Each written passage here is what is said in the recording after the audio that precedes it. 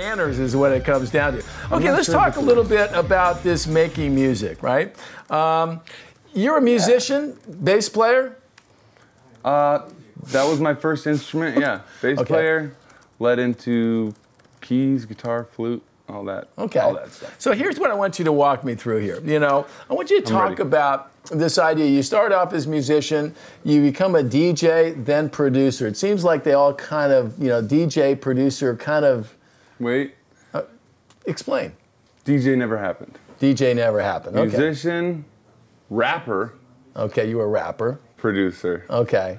And yeah, I never was a DJ in the sense that I mixed records and played other people's music, you know. My first show as a producer, which, you know, an audience member looking up on stage, seeing a guy with a table and some computers, it's like, they don't know if you're DJing or making music from scratch, you know. That's one of the sort of problems with electronic music as a performance art, is that it has not evolved to a point where people can really get a sense of how you are interfacing and manipulating your music, and that's something that really needs to be pushed. But what was your question again? Okay, we'll come back. Well, that was about the whole DJ producer. But it's interesting you should mention that whole thing. I've been going to big rock shows my whole life forever, as a fan and as a professional. And I went to the Hard Music Festival last year with my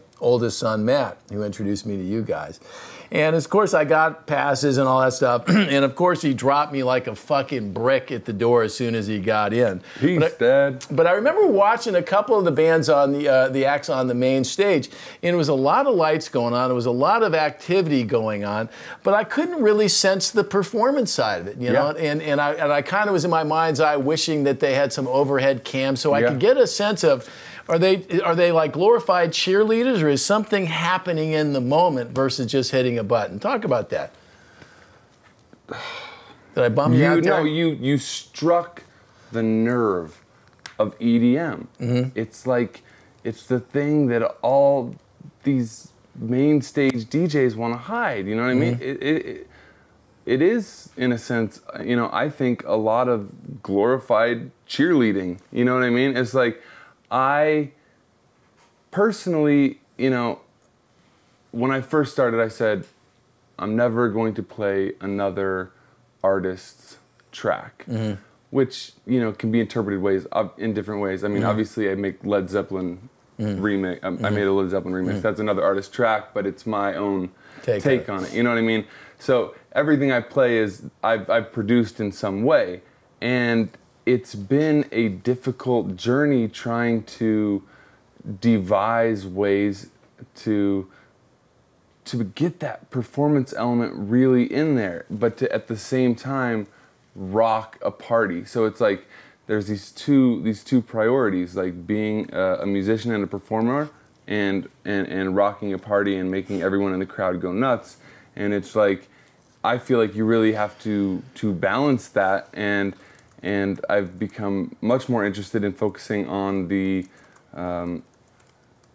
manipulation and improvisation element, which doesn't exist in EDM, you know, as much as I hope it will in the future. Well, I'm glad to see I'm not the only guy that's identified, because truthfully, a lot of it I thought was just my own, you know, years of just looking at concerts and performances where there was that live element. And by the way, EDM isn't the first group of people that have figured out drugs and music go together and party and all that.